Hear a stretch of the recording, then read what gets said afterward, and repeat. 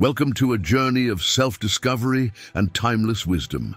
In this video, we delve into the profound teachings of Stoicism to bring you a morning routine that promises to transform your everyday life. With insights drawn from the likes of Marcus Aurelius, Seneca, and Epictetus, we offer you not just steps, but a philosophy that will empower you to face each day with resilience, purpose, and serenity.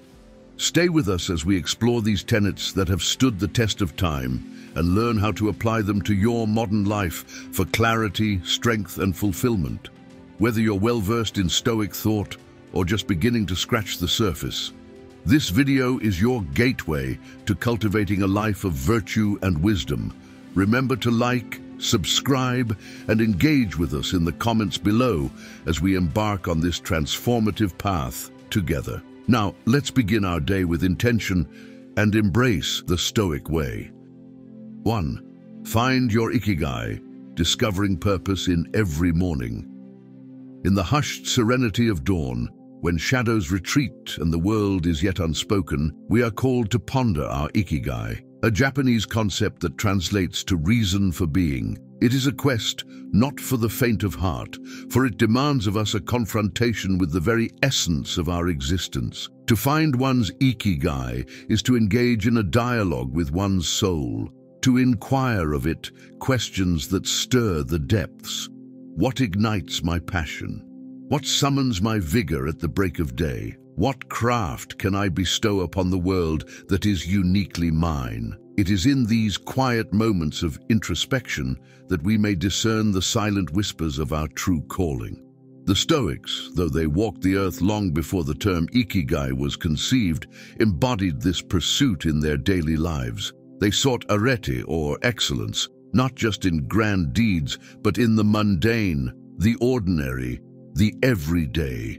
For in the fabric of the quotidian, they believed, lies the thread of the divine. Consider the words of Marcus Aurelius, a Stoic philosopher and emperor who mused, "He who lives in harmony with himself lives in harmony with the universe."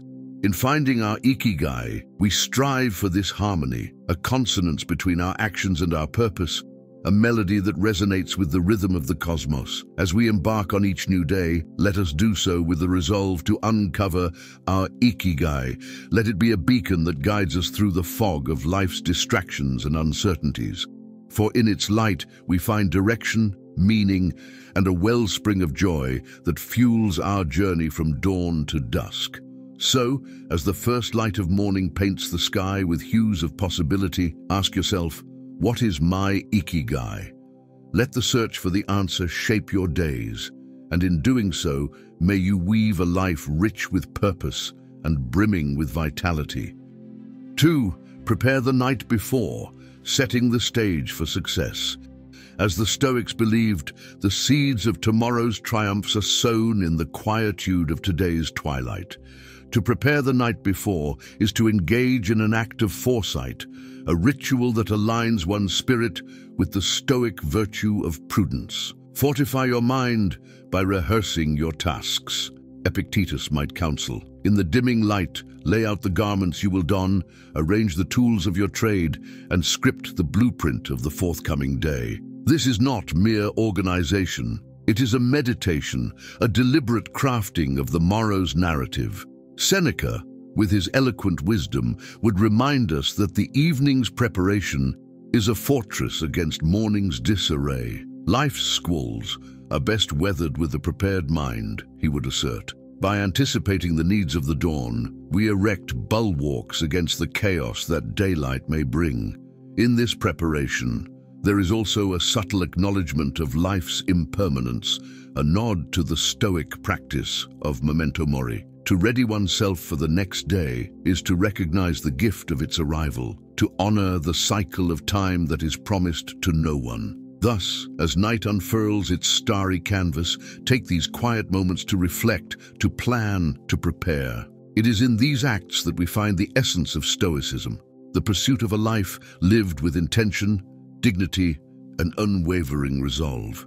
Let the night's calm be the crucible in which the steel of tomorrow's resolve is tempered. 3. Avoid morning distractions, embracing serenity.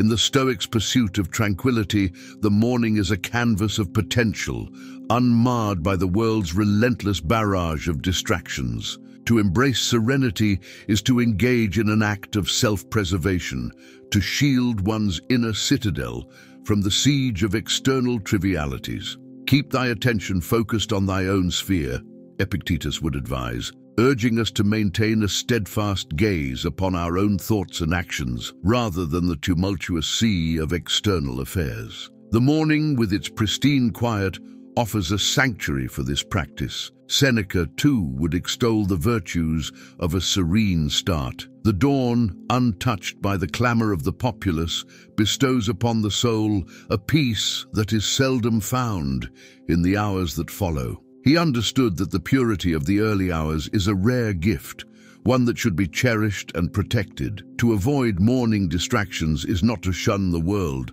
but to approach it with deliberation. It is to choose with care the first inputs that will feed our minds, to select the nourishment that will sustain us through the day's endeavors.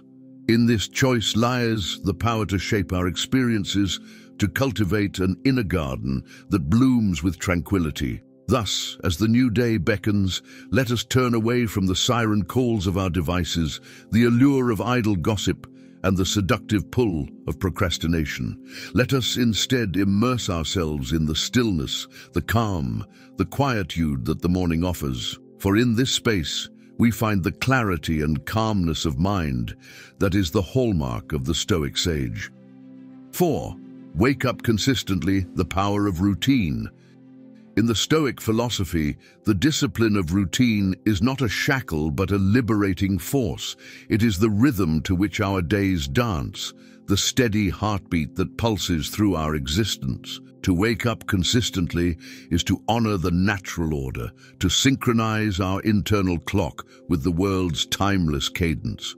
Regularity breeds familiarity, and in familiarity there is comfort, Epictetus might have said. By rising with the sun at the same hour each day, we attune ourselves to the universe's grand symphony. We become a note in harmony with the greater melody, our actions a testament to the Stoic ideal of living in accordance with nature.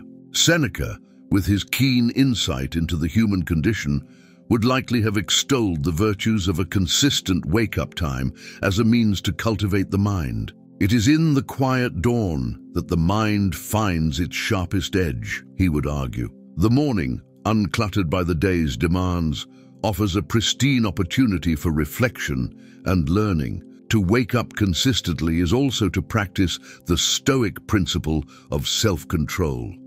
It is a daily reaffirmation of our mastery over the self, a declaration that we are the sculptors of our fate, not mere subjects to the whims of circumstance. As we rise each day to the promise of a new beginning, let us do so with the steadfast resolve of the Stoics. Let our consistent awakening be a ritual that grounds us, that prepares us to face the day's challenges with equanimity and grace. For in the embrace of routine, we find not monotony, but the freedom to pursue our highest ideals.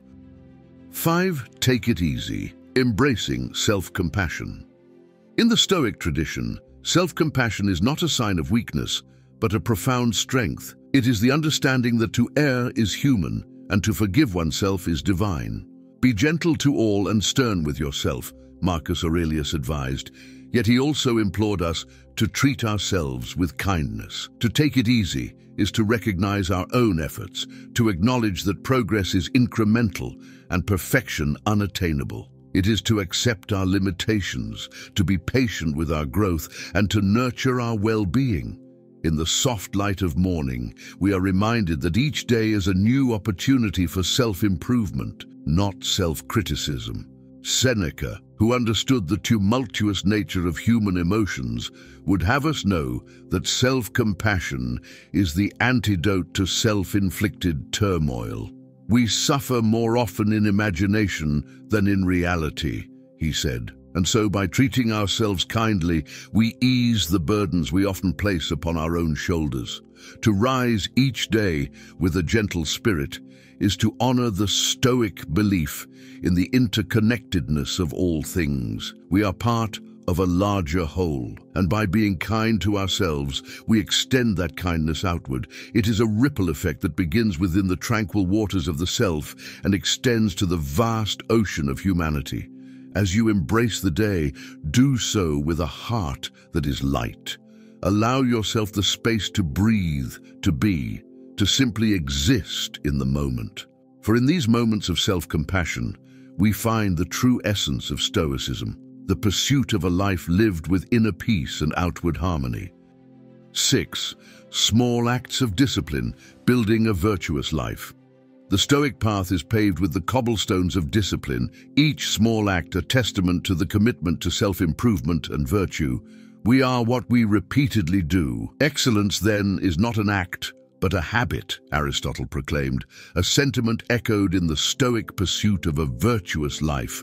To engage in small acts of discipline is to recognize that the grand edifice of character is built brick by brick through choices that may seem inconsequential in isolation, but are monumental in their cumulative effect. It is the daily decision to rise early, to exercise restraint in indulgences, to dedicate moments to study and reflection.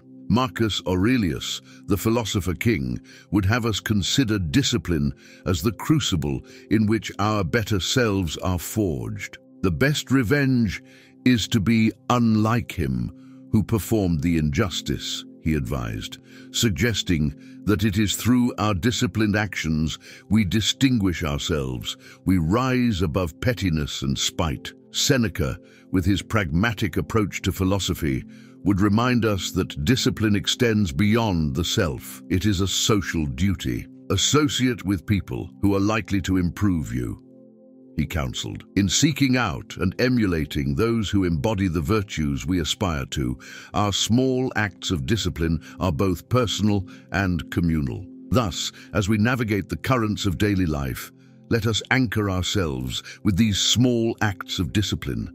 Let them be the rudder that steers us towards our Stoic ideals, the quiet yet powerful forces that shape our destiny. For in the steadfast adherence to discipline, we find the freedom to live a life of purpose, integrity, and profound satisfaction. 7. Accountability partners, sharing the journey. In the Stoic view, the journey towards virtue and wisdom is not a solitary trek, but a shared voyage. We are made for cooperation, like feet, like hands, like eyelids, Marcus Aurelius wrote, emphasizing the interconnectedness of human endeavors. To seek accountability partners is to embrace the Stoic principle of mutual support. It is to recognize that our actions ripple outwards, affecting those around us, and that we, in turn, are shaped by the company we keep. Choose someone whose life, conversation, and soul-expressing face have satisfied you, Seneca advised. In selecting our companions, we choose the mirrors that reflect our truest selves. Delving deeper, an accountability partner is more than a confidant. They are a co-pilot on the flight towards self-mastery. They are there to remind us of our commitments when we waver, to celebrate our triumphs, and to offer counsel in times of doubt. This partnership is a fortress of encouragement and constructive critique, built on the foundation of mutual respect and shared aspirations. In the quiet of the morning, as we set our intentions for the day, let us also reach out to those who walk this path with us. Let us share our goals, our struggles, and our insights. For in the warmth of fellowship, we find the strength to persist, the courage to confront our shortcomings, and the joy of collective growth. As we forge ahead, let our accountability partners be the sounding boards for our thoughts, the witnesses to our progress, and the companions in our moments of reflection. Together, we journey towards a horizon of virtue, guided by the stars of Stoic wisdom that have illuminated the way for millennia. 8. Memento mori, remembering the value of every day. In the Stoic practice, memento mori, remembering that we must die, is not a morbid contemplation, but a powerful motivator to live fully and virtuously. Let us prepare our minds as if we'd come to the very end of life, counseled the Stoic thinkers, for in acknowledging our mortality, we find a profound appreciation for the present. To delve deeper into this concept is to understand that each sunrise may be our last. Thus, we must greet each day with a heart full of purpose. It is a reminder to act with integrity, to speak with sincerity, and to love with generosity, for these moments are fleeting and precious. Marcus Aurelius, a paragon of Stoic virtue, would often reflect on life's transience. You could leave life right now. Let that determine what you do and say and think. This perspective is a clarion call to discard trivialities and to focus on what truly matters: our character, our actions, and the legacy we leave behind. Seneca too emphasized the urgency of life. It is not that we have a short time to live, but that we waste a lot of it. Memento mori serves as a stark reminder to use our time wisely, to engage in pursuits that enrich our souls and elevate our spirits. As we contemplate memento mori, let us do so with a sense of empowerment. It is an invitation to seize the day, to embrace each opportunity, and to live with the knowledge that we are the authors of our own stories, writing each chapter with the indelible ink of our choices. So, as you embark upon your day, carry with you the wisdom of memento mori. Let it illuminate your path, guide your decisions, and inspire you to craft a life that, when viewed from its end, you can look back upon with pride and contentment. 9. Practice negative visualization, preparing for challenges.